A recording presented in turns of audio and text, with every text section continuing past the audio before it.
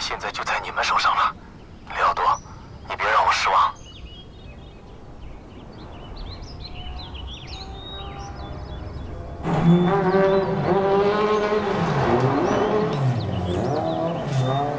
我觉得，以我们车队的实力，公平竞争没问题。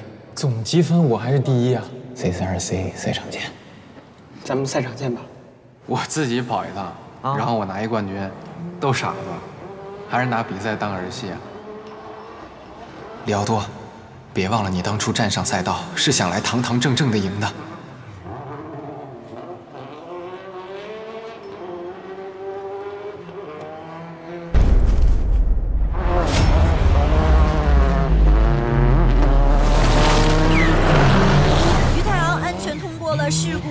最强新人里奥多目送初代车神于太昂从自己身旁驶过，这组镜头应该算是本站比赛的经典了。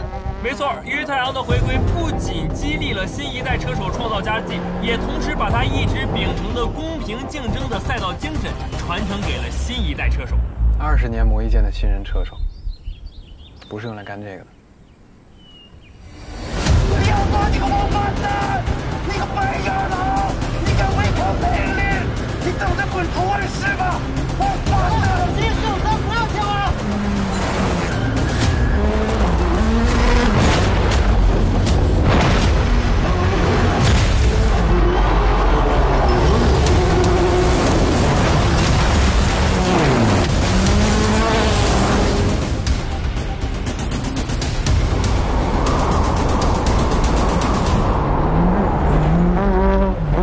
魏千里赛车好像出现了一点状况。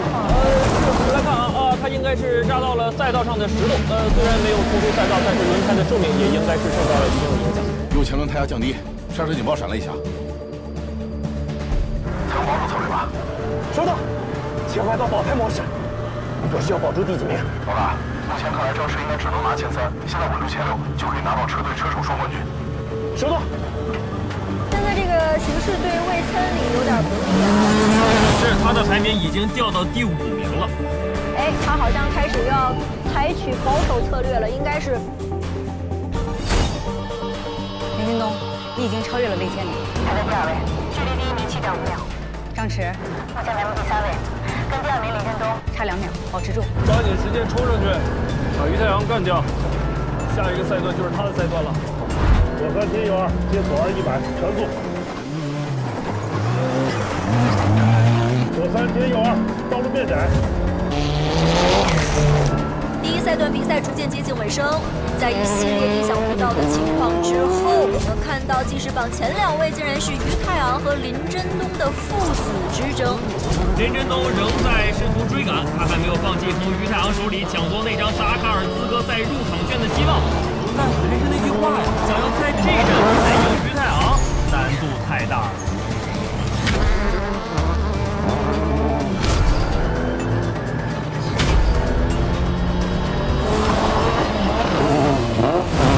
现在稳住第6就可以了，第7名距离你8秒，离终点还差最后1公里。记住，万事仍然是冠军。全部200米冲刺！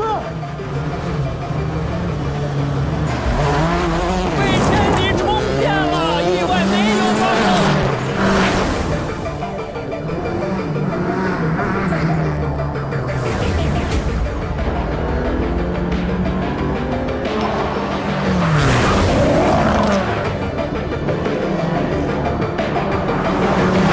太昂也冲过了终点，这个是接近他20年前最好记录的成绩。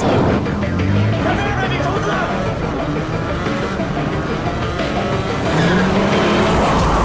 张弛也完成了比赛，冲刺！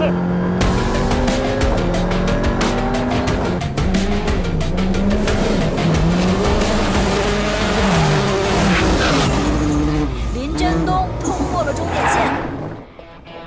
万事车队的里奥多最终是选择了退赛，那么叶城站的第1赛段的比赛也就尘埃落定了。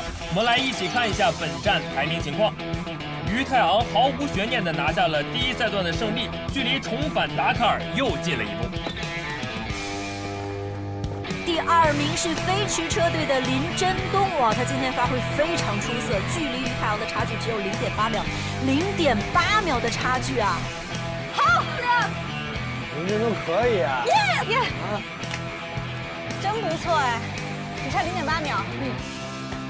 我们看到飞驰车队张弛啊，今天又一次拿到了第3名。好。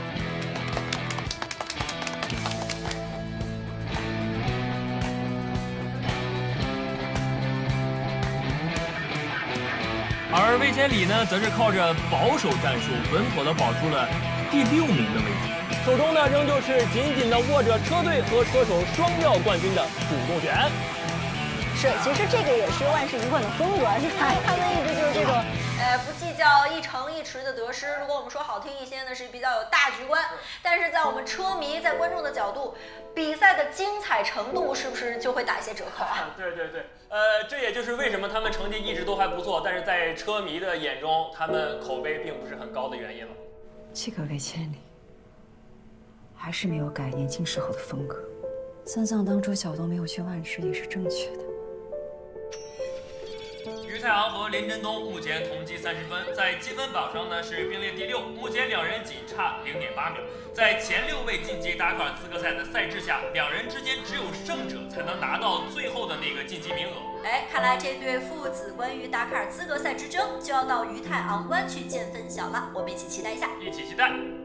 你小东想要取得达喀尔的资格赛的参赛资格，就必须在于太昂湾超越于太昂。这是什么？这是宿命中的对决。有些命运是躲不过也逃不过的。于太昂的梦想，就让他的儿子替他终结吧。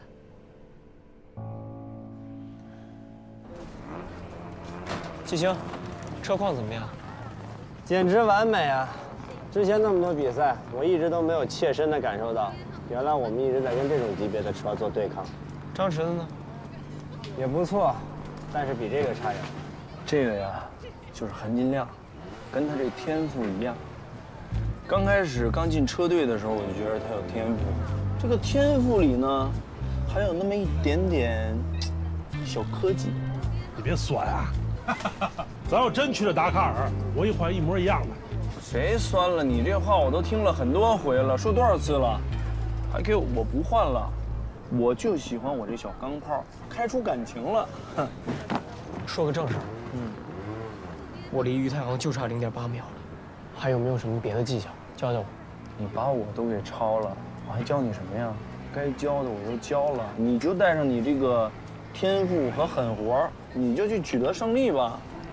行，关键下一站有于太昂湾，我还是有点紧张。紧张什么呀？什么季太昂、叶太昂、孙太昂的？你到了达喀尔之后，回头一看，全都愣不起来了。他去过达喀尔吗？怎么说的跟你去过似的？哎呀，我呀，梦里都去过很多回了。我跟池哥也去过好几回了。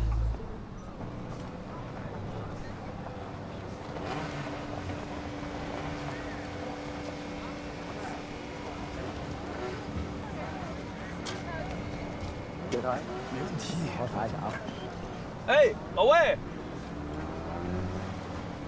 辛苦了，跑得挺保守啊。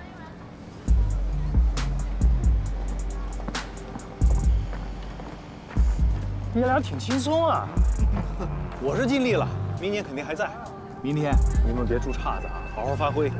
明年你们要是缺席了，我找谁比去？明年你要是还在，我们俩肯定让你们不孤独，当面留遗物，他日好相逢啊！这么伤感，非得让我睹物思人啊！走了。哎呀，这狭路相逢勇者胜，谁赢谁输还不一定呢啊！亲爱的车迷朋友们，中国汽车拉力锦标赛终于来到了收官的时刻，我是解说员小汪，我是小杜。那么接下来的部分，也就是我们的最后一个赛段，那就是我们期待已久的于太昂湾。最后一个赛段啊，是以中国汽车拉力赛的初代车神于太昂的名字命名的于太昂湾。而他当年在这儿创下的2分17秒579的成绩，已经保持了将近20年，没有人能够打破了。咱们今天倒数第2个出发，你可以再休息会儿去。我们首先要带大家去回顾一下当年于太昂创造纪录的风采，一起来看。振东，我说你可以再去休息会儿。没有，我看看。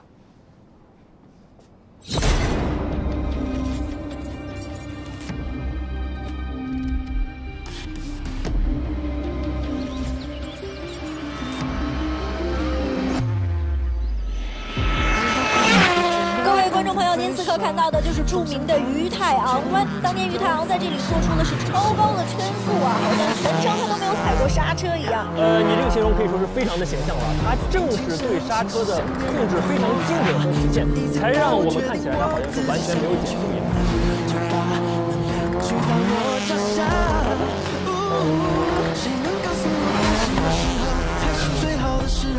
不想躲在角落，感受过退路之后，有你的自由，就跟上我节奏，哪一道能抢得到我？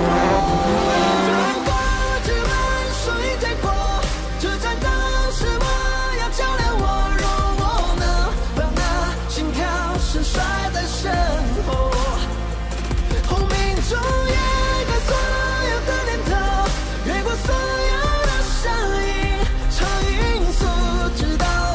彻底的忘记我，去往前方的野火，能点燃我的野火。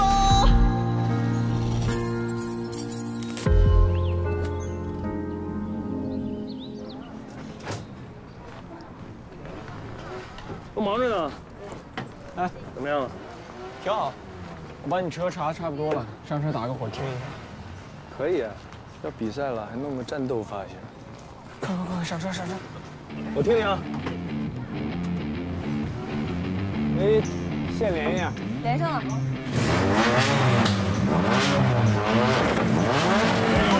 机油压力5.0正常。没问题了，志哥。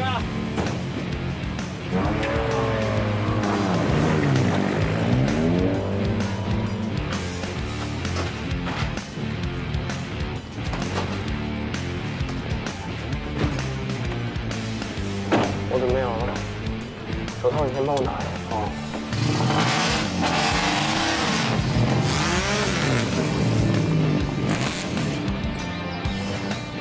观众朋友们，万众瞩目的于太昂湾的比赛马上就要发车了。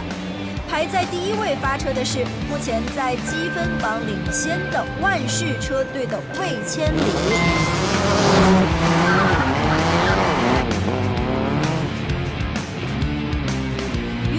这条赛道在整修一新之后，重新与车迷们见面了。其实啊，它这个全长只有5公里，但是呢，分布着20多个弯道，其中有5个小角度高速弯，就是这站成败的关键了，也被称为1到5号弯。这5个弯道呢，均设有计时点，所以当车手依次通过这5个弯道的时候，车队以及观众都可以非常直观地看到车手之间的较量。魏千里目前正准备进入1号弯。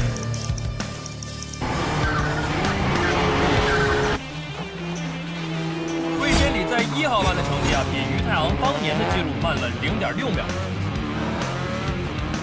我们来看2号弯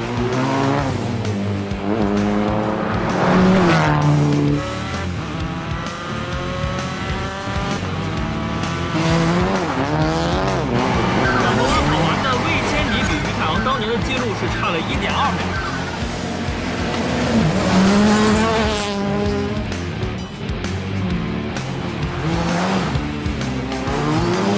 3号弯顺利通过，他与记录的差距呢再次扩大，来到了1.9秒。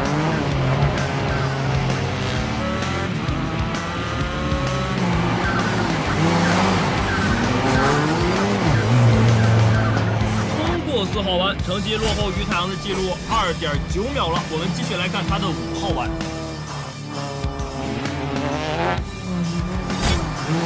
差距已经拉大到了3.9秒，他已经注定跟破纪录无缘了。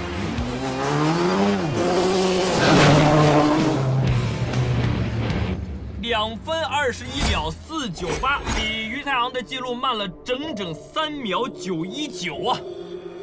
其实魏千里作为于太行的当年队友啊，一直到今天都宝刀未老，也算是一个传奇了。没错。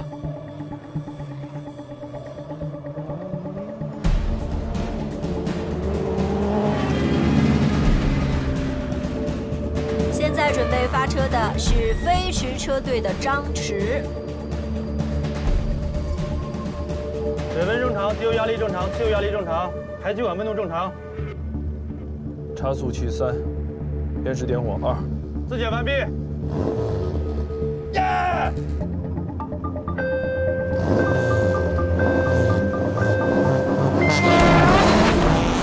哇，张弛出发很猛啊！看来他对挑战记录还是非常有想法的。现在准备进入1号弯了哦，我们看到张弛入弯的速度明显快于魏千里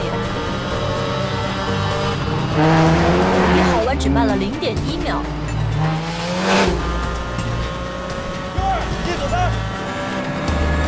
已经接近2号弯了。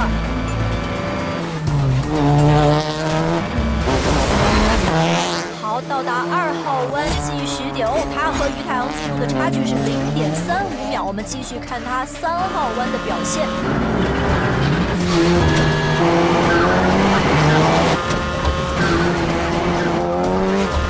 好，张弛通过3号弯计时点，目前成绩离记录只有0.5秒的差距。我们来看4号弯。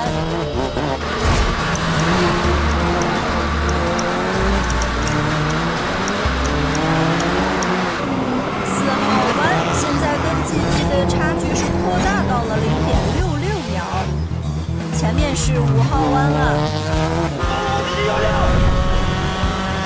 现在张弛的时速高达160公里，这已经超出了赛道设计的极限了。之前没有人试过用这么快的速度冲向5号弯，连于太行当年都没做到，但是张弛依然没有减速。5号弯不要太过激进。他没法不激进。为什么？他昨天让我们把轮胎方案改了，按这方案他必须要在5号弯拼一把。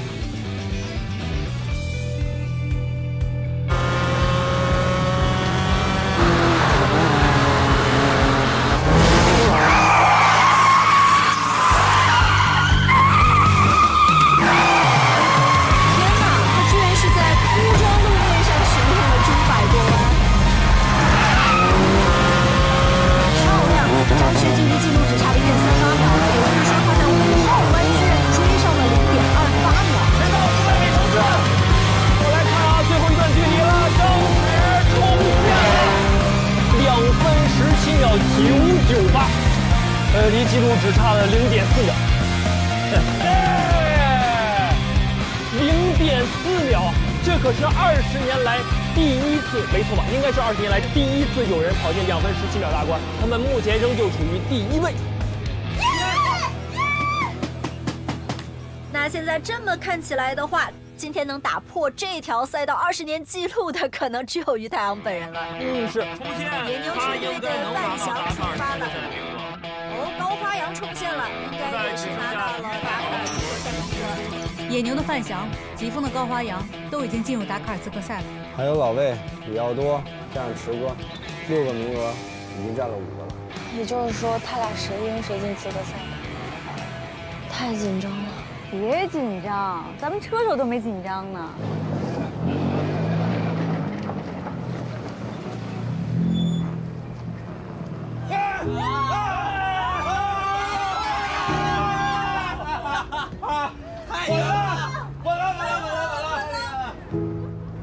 他们这比着呢。真厉害，你们不错啊。还可以吧？稳了。一条斑驳破旧的飞马步，一个沉默不语的欢乐舞，只偶尔叙叙旧，只偶尔有喜忧，但没有人能把梦全部都夺走。钟姐姐，怎么了，老爷？别松开手，朋友，去追前方的光。在飞驰中怒吼，再不低头挥手，穿过消散的雾，越过荆棘的路，挣脱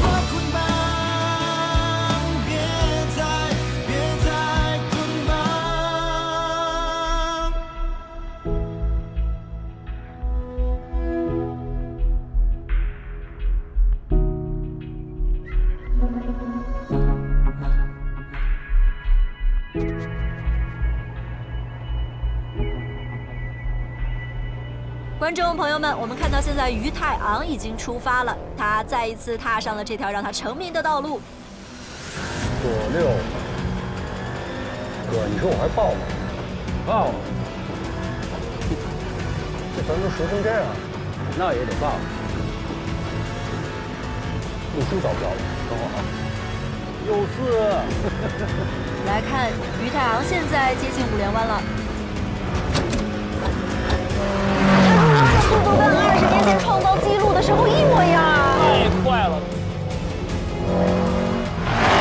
在这样急的弯角入弯，它的入弯速度都达到了140公里。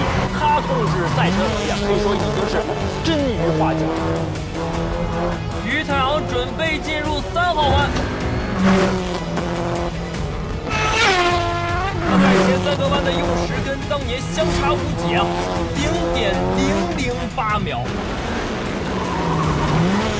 我们来看他的4号弯，他从外线的极限位置切入弯角，入弯速度高达145公里。而这个像食物一样的操作，其实呢，它是外线高速切入带来的副作用。哎，你还记得以前咱们在刚才过去的那个弯吗？尾巴走大了。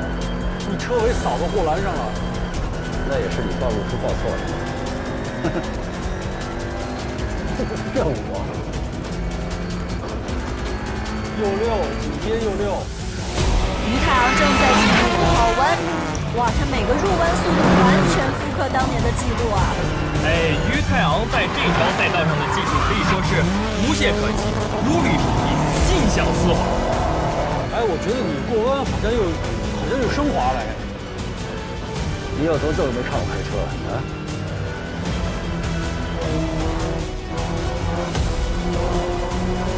最后一段距离，于太昂冲线了2分17秒588。这个跟他最好的成绩跟他的记录是差了0.009秒，不到1%秒的距离，太可惜了。是太可惜了。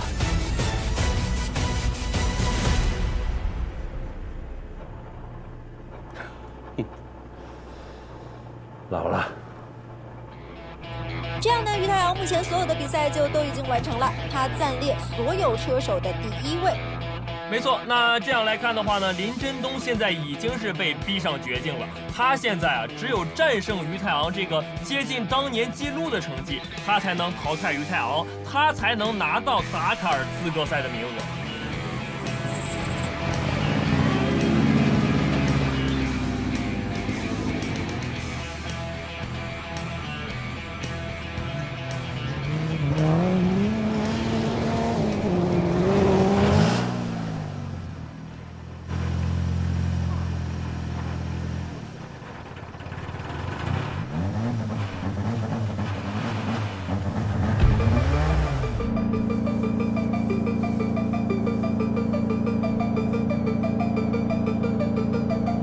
别记住，我来了。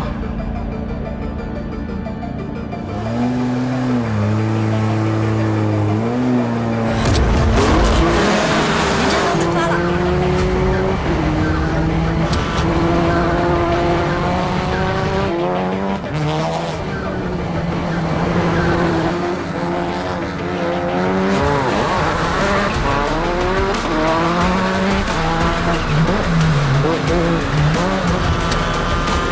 林臻东准备进入6弯，哇，他入弯的速度跟于太昂非常接近。林臻东在1号弯居然和于太昂的记录打平了。林臻东第一个计时点跟于太昂打平。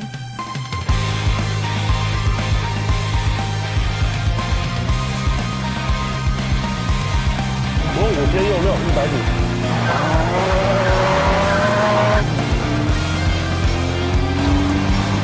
林臻东高速接近2号弯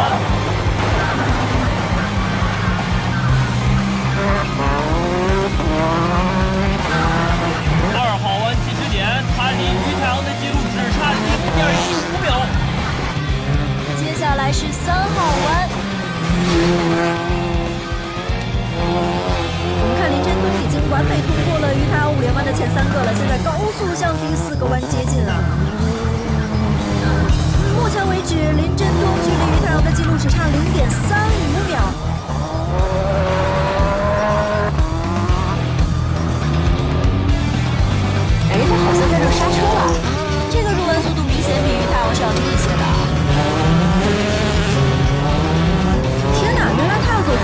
线距离的内线切弯。这个走线太危险了，任何一个微小的抖动都有可能让它撞上护栏啊！它这个弯道的处理和于太昂完全不一样，是需要极其精密的操作才能完成，太冒险了。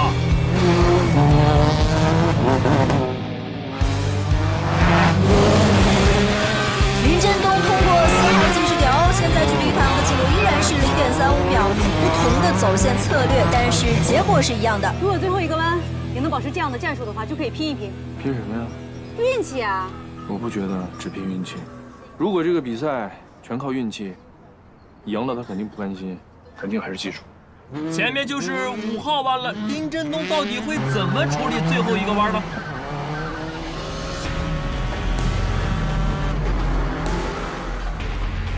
这个无人操控的滑板，它的路线一定是最短，能耗一定是最小的，因为它每一条路线都近乎于完美，因为它听从了滑板给的回馈。开车也是一样。你的意思是我一直过度操控赛车了？你想要在于太昂湾跟上它的速度，按照你的开法是有上限的。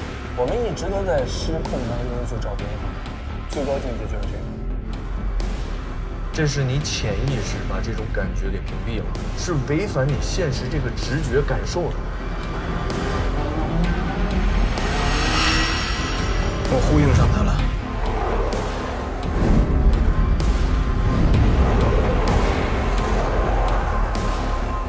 接下来就听你的了。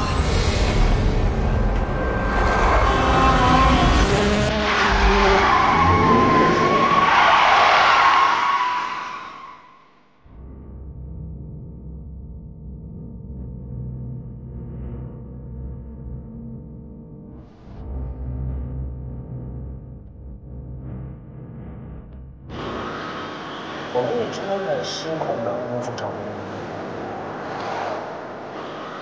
最高境界就是这个。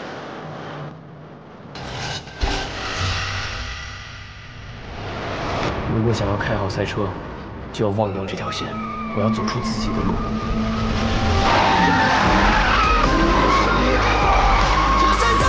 我从来没见过这样的开法，难道这就是传说中的人车合一吗？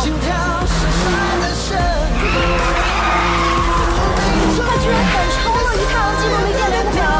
越过所有的声音，超音速，直到我可以彻底的忘记我，去往前方的野火，不问有什么代价，什么方法，不问那个转弯可不可怕，只问他正在一比于太阳更快的速度朝终点驶来，他林振东。如果只问所以结果，这战斗是我要照亮我，若我能，我的心跳是甩在身后，红地中原的所有林振东冲线了！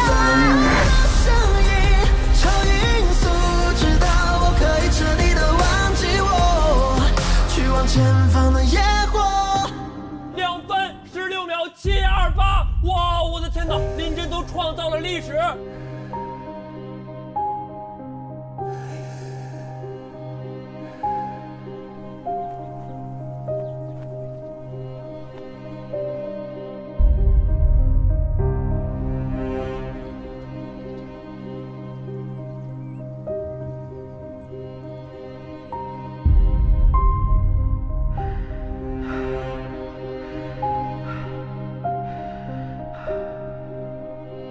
现在裁判按照规则正在最后核实林振东这场比赛成绩的有效性。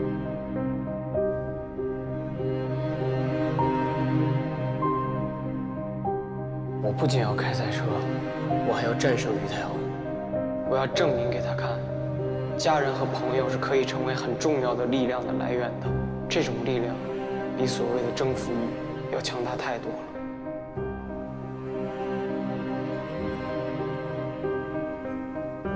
你说是不是属于咱们的时代已经过去了？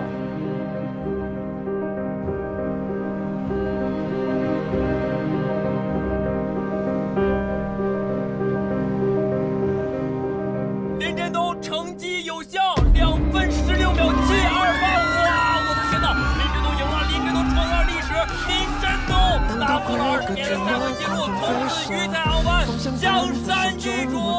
服呀？不服啊？要不你来呀？赢了！赢了！明情深情是想点燃的火花，这一次该我决定我自己下去拿就把能量聚在我脚下。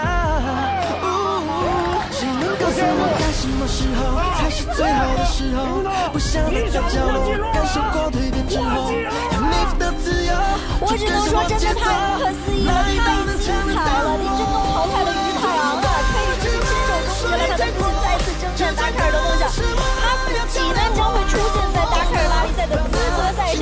没错，飞驰车队创造了奇迹。后命中掩盖所有的念头，越过所有的声音，超音速，直到我可以彻底的忘记我，去往前方的夜空。太厉害了，这么多年记录被你个新人给破了。能点燃我的野火。张弛，看没看见啊？2分16秒72，你看你成绩了吧？看记录吧，看，2分16秒728，太厉害了！20年的记录，让咱们看看什么是飞驰，一定会去达喀尔，一定能去达喀尔，听见了吗？我也向着终点走，不用谁定义我，那点感情没默默，享受逆风的我，就算没有尽头，也没有理由让我收手。顺利结果，这战斗是我要照亮我，若我能把心跳深甩在身后，后命中掩盖所有的念头，越过所有的声音。今天表现得真好，恭喜你！看来没办法在达喀尔和你见面了，要不明年吧？不了，我已经退役了。我想我现在终于有资格对你说，你当年的失利不是因为牵绊太多，相反，家人和朋友应该是你的动力。这些话从你口中说出来，成熟。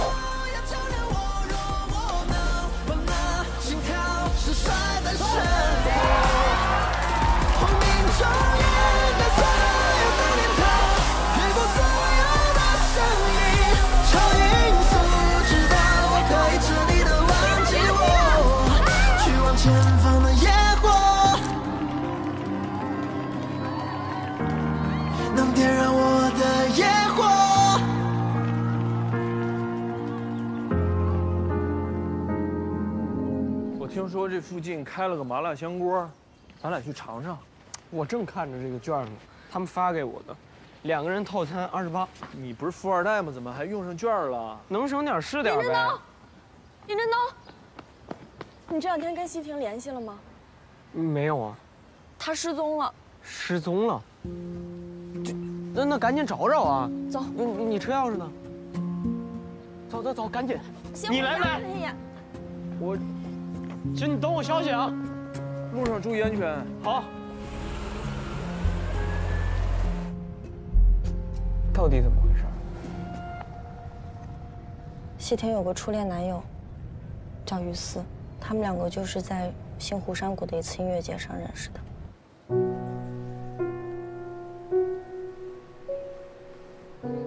他们会一起憧憬未来，一起相约慢慢变老，但是。于思的音乐梦想一直都没有什么起色。于思拗不过家里，最终去了一个单位上班。于思，我发现，自从你进了新公司之后，话都变少了。你真的没事吗？他的悲剧，就是从那个时候开始的。怪不得沈警官一直积极地在心理机构做义工。怪不得这么热心地开导我。那于思后来怎么样？怎么了？你说他昨天晚上吃安眠药自杀了。他现在醒了，被救回来了。医生说他得了重度抑郁症和恐慌症。我该怎么才能帮他呀？别哭了。我们一起想办法。后来的某一天，雨丝突然就失踪了。他给西汀留下了一封信，说他很累。从那以后，我们就再也没有听到过有关他的任何消息。今天是他们的纪念日，而星湖山谷就是他们相遇的地方。想不到沈警官这么乐观开朗的人，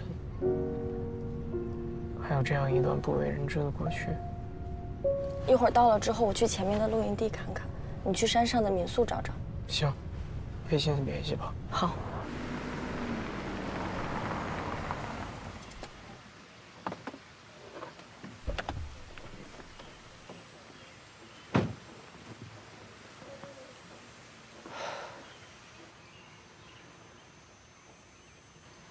沈警官，林振东，哎呀，不是，你怎么在这儿？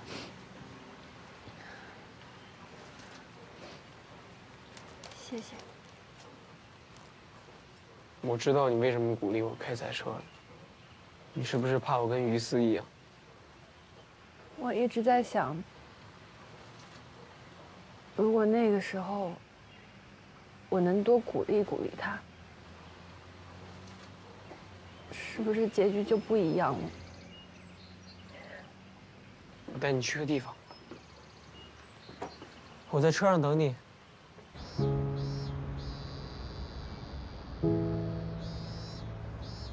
唯一说你没事就好，他就先回车队了。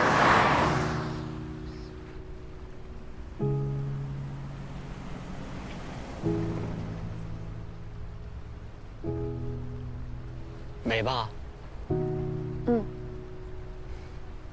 你知道我在开赛车的时候，心底里有一股由衷的平静和喜悦。我相信你在做热爱的事情的时候也一样。我想表达的是，如果没有你的鼓励，我可能会留守在我原来的生活里，循规蹈矩，停步不前。有的时候就是这样，过去的景色很美，但如果你往前看，更美的景色永远都在未来。那个未来的张弛也说了差不多的话，是真的吗？你鼓励了这么多人，何不鼓励一下自己？是不是真的？你可以自己验证。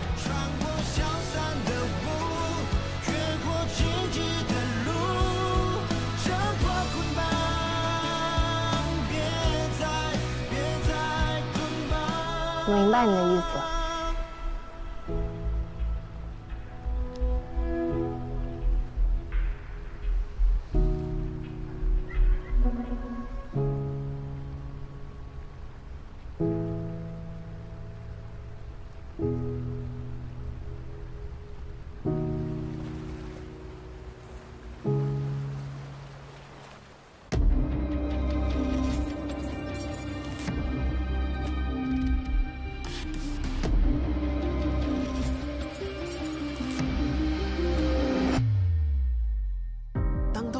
隔绝了狂风飞沙，方向盘在手中，我仅有放下，侥幸细胞我蓄势待发，要出发。我引擎声清晰像点燃的火花，这一次该我决定我自己想要去哪，就把能量聚在我脚下。谁能告诉我该什么时候才是最好的时候？不想躲在角落，感受过蜕变之后，要你的自由，就跟上我的节奏，哪一道能抢得到我？如果只问输赢结果，这战斗是我要较量我，若我能让那心跳声甩在身后，后命中掩盖所有的念头，越过所有的声音，超音速，直到我可以彻底的忘记我，去往前方的野火，能点燃我的野火。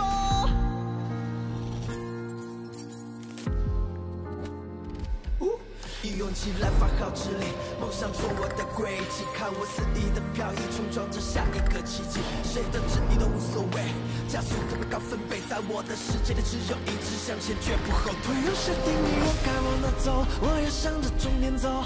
不用谁定义我哪天该成为某某，享受逆风的我，就算没有尽头，也没有理由让我收手。如果只问所以结果，这战斗是我要较量，我若我能把那心跳声甩在身后，轰鸣中掩盖所有的念头，越过所有的声音，超音速，直到我可以彻底的忘记我，去往前方的野火。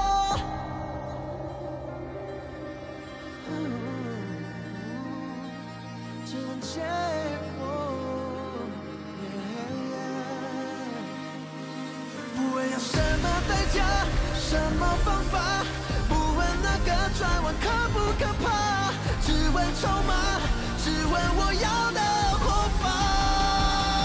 如果只问所以结果，这战斗是我要较量，我若我能把那心跳声甩在身后，轰鸣中掩盖所有的念头，越过所有的声音，超音速，直到我可以彻底的忘记我，去往前方的野火，